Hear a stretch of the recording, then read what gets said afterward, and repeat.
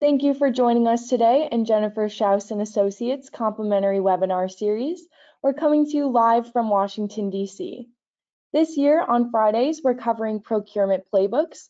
We take a deep dive into doing business with the federal agencies and departments with our panelists. On Wednesdays at 12 p.m. Eastern, we covered the FAR supplements or procurement regulations for the agencies and departments. Fridays, we cover the business development and marketing aspects of the same agency and departments. The full schedule, sign-up links, and recordings are on our website. And as you can see here, here's just a look at our Wednesday schedule. We've already covered several of the FAR supplements, and we'll be winding down the series with the Veterans Administration. And here's just a look at our corresponding Friday schedule. Again, the full schedule and past recordings are on our website under the Playbook tab. Please note, this fall we will be starting a new webinar series covering subcontracting opportunities in the different government departments. These webinars will be on Wednesdays at 12 p.m. Eastern, and they begin September 7th with the Department of Agriculture. You can find the registration links and full schedule on our website under the subcontracting tab, and we also have sponsorship opportunities available. Now we would like to take a quick moment to thank our sponsors who help make this webinar series possible. First, we'd like to thank the Virginia PTAC. Virginia PTAC is based out of GMU in Fairfax and offers free one-on-one counseling to firms in Virginia on federal, state, and local procurement topics. Online resources and group trainings are free with no restriction on business location. If you're interested in learning more, please use the links provided to explore what PTACs can offer. And a special thanks to the Federal Business Council. The FBC creates and manages virtual and in-person meetings and events to connect government and industry thought leaders, product providers, and solutions with government programs that use them. The FBC works with a variety of federal agencies to connect government and industry in the form of in-person and virtual conferences, training events, policy dialogue, and outreach. Over the last 40+ years, FBC has become a comprehensive resource for connecting industry and the federal government. Next, we'd like to thank Daston. Daston is an IT and cloud solutions provider working with corporations, the military, and government agencies to lower their costs, increase scalability, improve operational efficiency, and meet compliance regulations using targeted cloud-based solutions. Daston is a certified partner of Oracle NetSuite, a premier tiered Google Cloud partner, and certified partner of Cisco, Virtue, AODocs, and Authenticate. For more information about Daston services or to schedule a complimentary consultation, please email Joe Alston or visit the Daston website. Next, we'd like to thank C3. C3 ISIT develops tailor-made technology solutions that increase efficiency, bolster productivity, and improve business processes. C3 is the leading provider of managed IT services, excuse me, as well as compliant cybersecurity solutions for federal contractors. C3 works with defense contractors to achieve and maintain CMMC 2.0, DFARS, and NIST 800-171. Contact C3 to learn more about the CMMC 2.0 readiness program.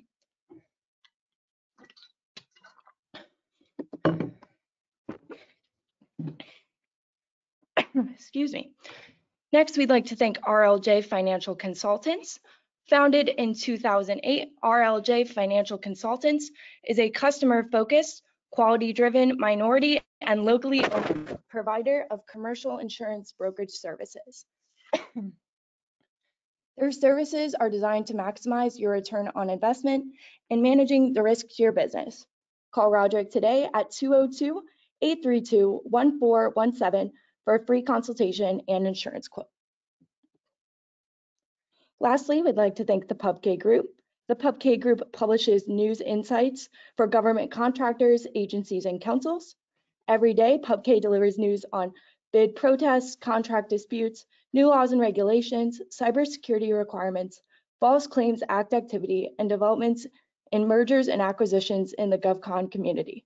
In daily news briefs and in-depth conversations, in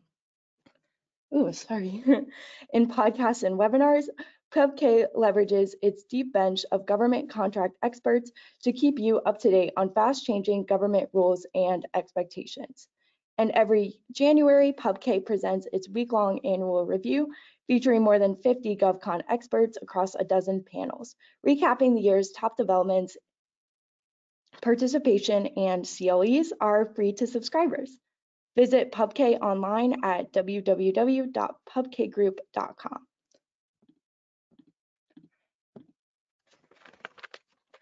All right, and today we're covering doing business with the Department of Justice, DOJ.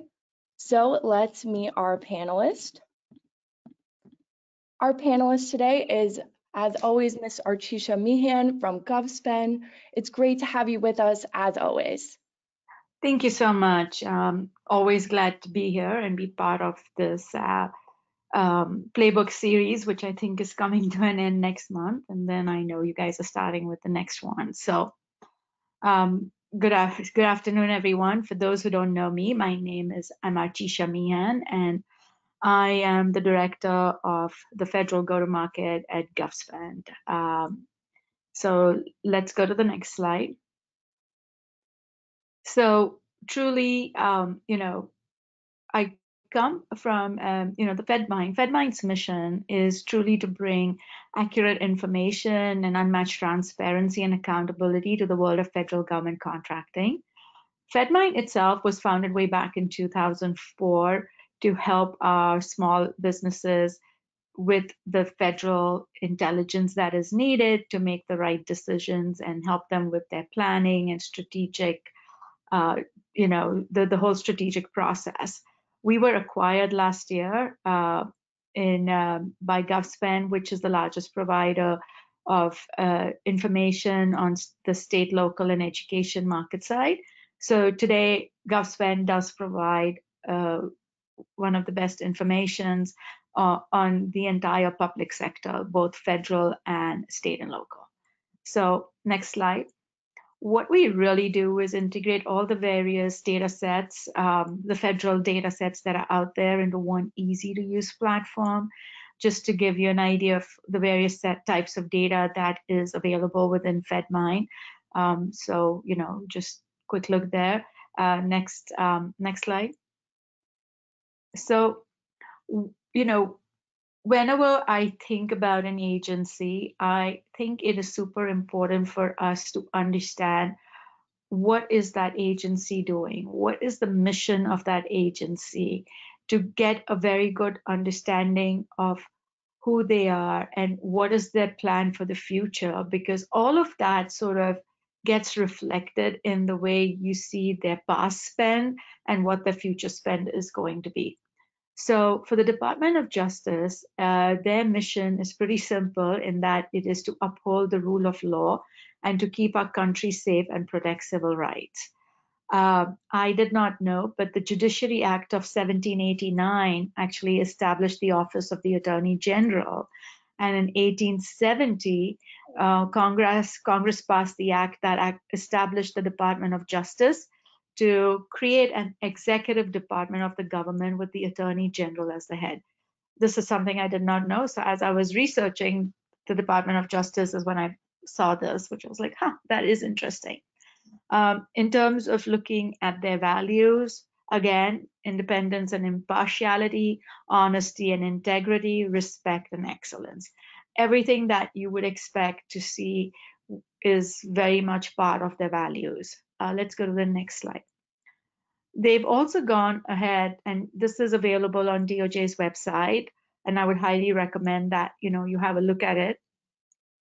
If you look at what their strategic plan is, then the strategic goals, again, ties in with the mission of the agency: uphold the rule of law, keep our country safe, protect civil rights, ensure economic opportunity and fairness for all, and administer just court and correctional systems. So pretty much in line with everything that we would expect to see. Let's go to the next slide.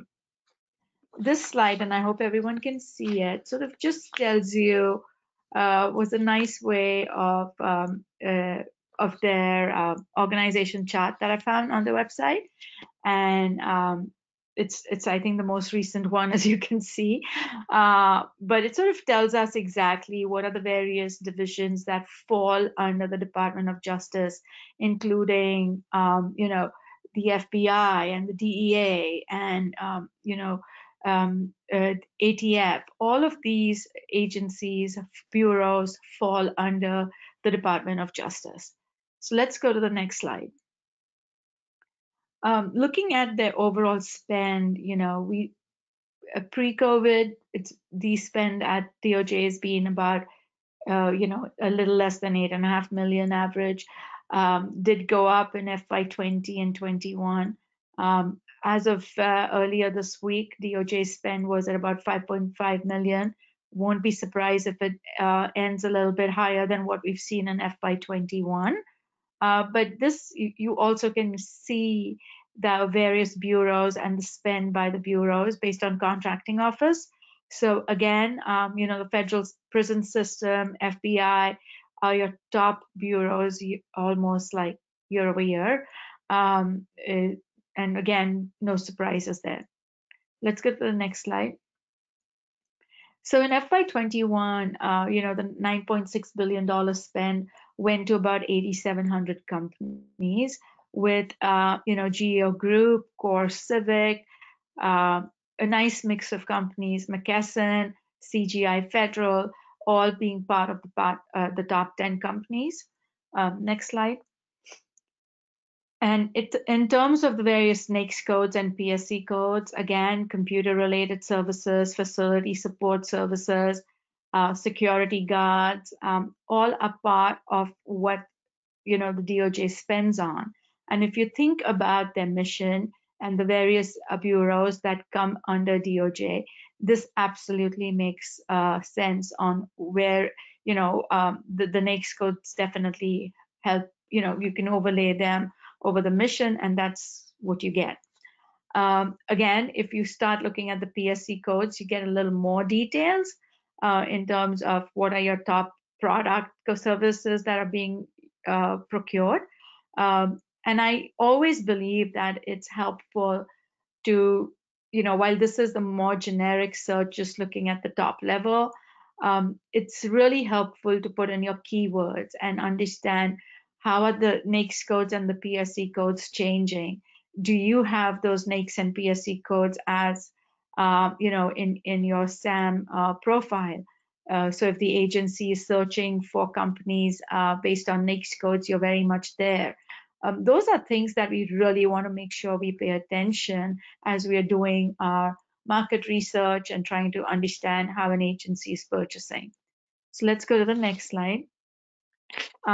Also look at, how's that agency, what's the place of performance. In this case, it's a lot of, DC, Virginia as your top agencies, which I'm sure has to do a lot with the IT work that the agency spends.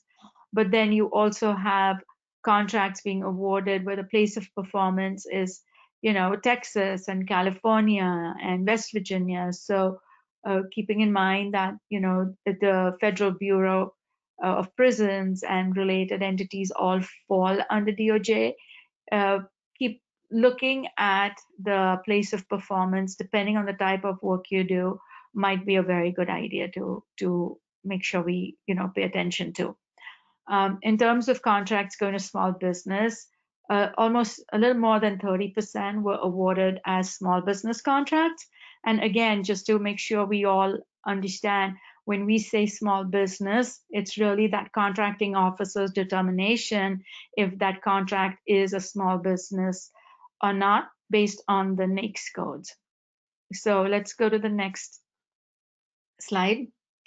In terms of contracts that were awarded as small business in FY21, little less than $3 billion were awarded to about 5,000 companies. Mix of, you do see a joint venture in here.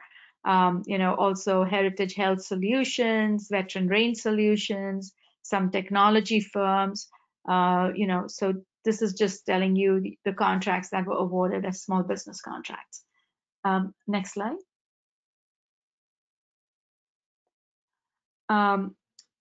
So when I look at small business contracts and we further look at the NAICS and the PSC codes, they are going to change because, of course, we're looking now just at a smaller group of contracts. Again, make sure you put in your keywords and understand better what are the NAICS and PSC codes that the agency is purchasing those services from. So let's now go to the next slide. I think when we are looking at small business type, contracts, it gets to be even more important to understand what are the set-asides that are being used. How is that agency buying? And again, putting in your keywords definitely gives you a much better idea. If you are an 8A company looking at the 8A sole source contracts and maybe understanding, are there possible teaming opportunities for you there? But you could see that the DOJ definitely is doing a good job in their set-asides. They also have a nice amount being awarded as woman-owned small business, HubZone set-asides, STVOSB set-asides. So it's a nice mix of set-asides that the agency is using. I did this place of performance because now you could see some changes from place of performance as compared to when we did the full when we did the entire agency. So it's always interesting to see how the place of performance also changes when you add on a filter, whether it's small business or a socioeconomic status or even just a keyword or a NAICS code. Things will change, and it's always and all of that information will tell you exactly what is it, how is that agency procuring, where is it that you need to focus your efforts on. So let's go to the next slide. In terms of contracts that were awarded under the COVID spend, you could see that in FY20, the agency spent more than $107 million under $133 million under the COVID National Interest Action Code, which actually increased in FY21 to $166 million, with the federal prison systems accounting for the bulk of the contract, especially in FY21. In FY20, the COVID NIA contracts were awarded to a little less than 400 companies, mainly in medical services related codes, and 54% of these contracts were awarded as small business. Things have changed in 2021 because obviously the needs change. Contracts were awarded to only 134 companies, with NAICS that are now include facility support services, as also the pharmaceutical codes.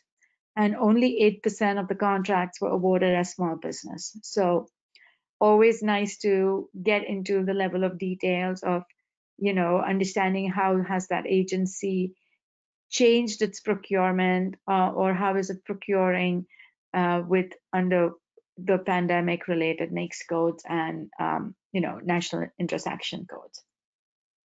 So next slide. I always focus and I always point out the PSC codes, and the reason for that is that GSA has created categories based on PSC codes. I think it's very important for all of us to pay attention and understand how is that agency purchasing based on GSA's categories.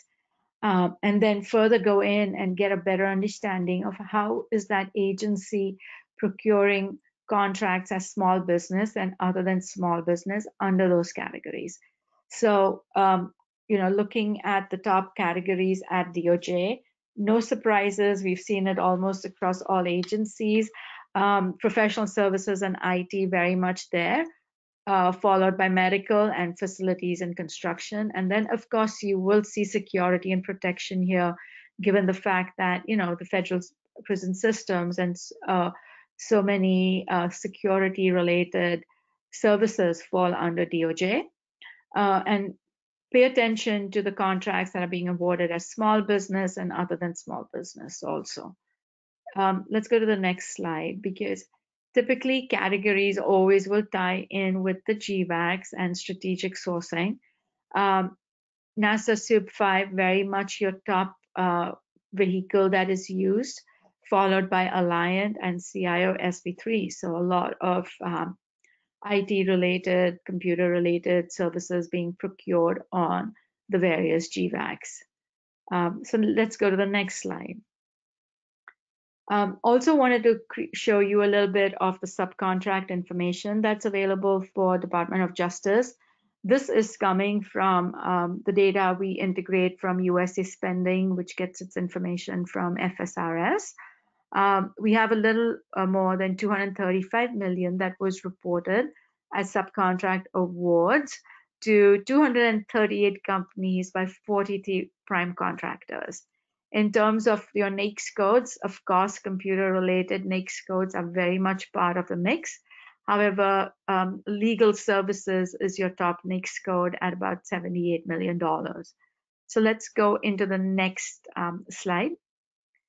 Looking at your top subcontractors, you have Dell, Compass Strategy, Center Law and Consulting, Advanced Employee Intelligence as your top sub-awardees.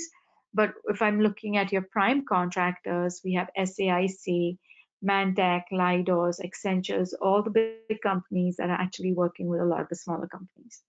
So that's always nice to see. Next slide. So that brings us to opportunities. You know, I think over the years, and you all know this better than me, opportunities really could be new opportunities that are based on the new initiatives. It's really dependent on how that agency, the funding that's available, and the need of that agency. And then, of course, you have to pay attention on the contracts that are expiring that could possibly be recompeted. So it's always going to be a mix of, you know, when we look at the opportunities. Now, where do you get that information?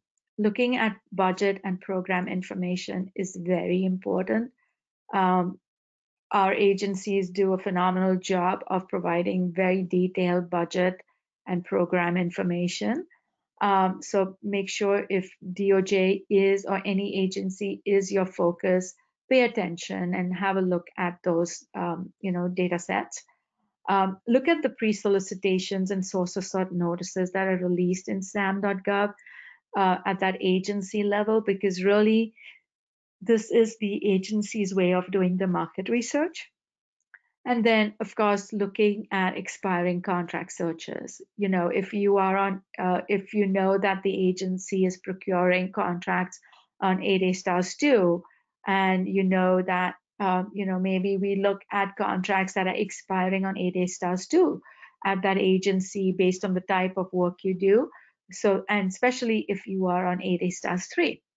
You know, that would make a good transition. If you are an 8A company that's relatively new, look at contracts that are expiring based on, you know, the incumbents 8A expiring. So many ways of doing searches that will help you, you know, get more detailed and granular, and then decide if you want to add that possible opportunity to your pipeline. Next slide. So the other thing that, and I was actually just talking with someone, if you are in the technology world or IT related world, paying attention to your Exhibit 53s and 300s is very important. This is where the agencies do put together and make public the IT spend that is there for a specific program or an investment. There is a lot of detail that is provided, and I think it's important for us to pay attention to that you know, the detail and the amount that is budgeted. You know, what are the trends? You know, is the budget, is that specific investment coming to the end? You know, we've seen instances where the spend might be a multi-million-dollar spend, but now it's coming down to less than $10 million. Tells you many things, that maybe that investment or that program and initiative is maybe now coming into its maintenance phase. So do pay attention to your Exhibit 5300s. Let's go to the next slide. And part of your Exhibit 53s is Exhibit 300s, where you get a lot more information on how that specific program is doing within that IT initiative. Again, paying attention to the funding. And when you get into the details of the Exhibit 300s, you actually get the CIO's rating for that program. You see who that program manager is, and you see a lot more detail about what that program is for, and that sort of gives you that transparency and visibility. In our case, we've actually linked the contracts to the Exhibit 53s and 300s wherever possible, so you could see who the incumbent is and see how they are performing. So the next slide. And then, really part of all of this is to make sure that when you're having conversations with the agencies, you are coming from an educated perspective. You have done your market research, you know the possible contracting offices, bureaus, programs that you want to focus on. And all of that just sort of has us be part of a more productive conversation when we are talking with the agency. Looking at some of your expiring contracts that were awarded as other than small business, we have a little less than $6 billion that were awarded that are expiring in the next 12 months. Here's a quick look at the top 10 contracts that are expiring. Mindburn Technology, Geo Group, Verizon, Federal, all contracts that are expiring. Next slide. And then have a look at your top place of performance and NAICS codes. Again, little different than what we saw when we were looking at the top NAICS codes, with security guards, computer design services, all part of the NAICS codes that are expiring. Next slide. And let's go in and see what's happening in terms of the expiring contracts for small businesses. Again, less than $3 billion in contracts that are expiring in the next 12 months. And you can see it seems like a good mix of contracts that are expiring. So let's go to the next slide.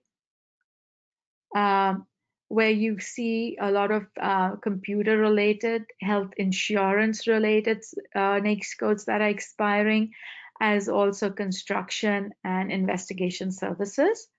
Pay attention to the set-asides. If you are an 8A, pay attention to the 8A sole sources and see if any of the incumbents 8As are also expiring, because that could be an opportunity for you to create those relationships, teaming relationships also. Next slide.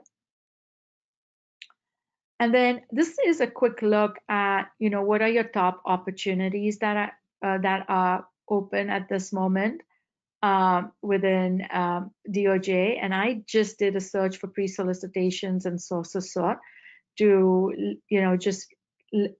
if I would always tell you that save these searches, save them separately.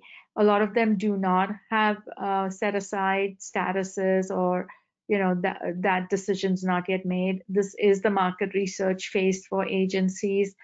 Do make sure that you respond to them if you are doing that type of work. Next slide. And then, the DOJ's budget is very much out there on their website.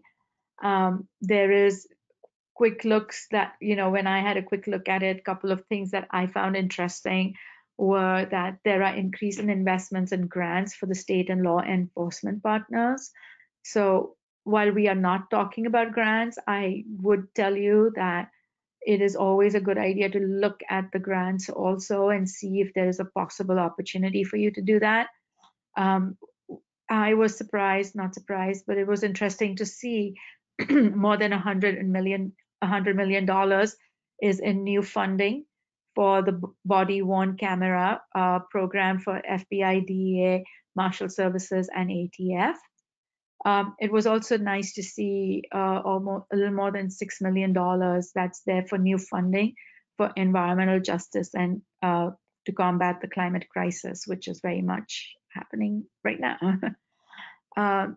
With that, I think I am at the end of my presentation. Feel free to reach out to me, either email me or reach out to me via LinkedIn. And if you have any questions, always happy to help. Thank you. Thank you so much, Archisa. Now we're just going to take a quick inside perspective from the government. Unfortunately, a representative from DOJ was not available to speak with us today, but we'd like to go through just a few quick links for you. You can also find these on our website under the Doing Business with tabs. So here's just a link to the main agency department website, and then to the small business office as well, and a link to the acquisition forecast. We really recommend that you take a look at that, as well as the SBA scorecard. So again, you can find those on our website. Yeah. So we just want to say another thank you to Ms. Archisa Meehan for being with us today. As she said, her contact information is there on the screen. Should you have any questions for her, or you can reach out via LinkedIn. And we hope to see you next week. We'll be digging into the Office of Personnel Management. So the FAR supplement will be on Wednesday at 12 p.m. and the corresponding playbook on Friday. The recording from today's webinar will be found on our YouTube and our website in a little less than 24 hours. So thank you for attending today. This concludes the webinar. Have a great rest of your day.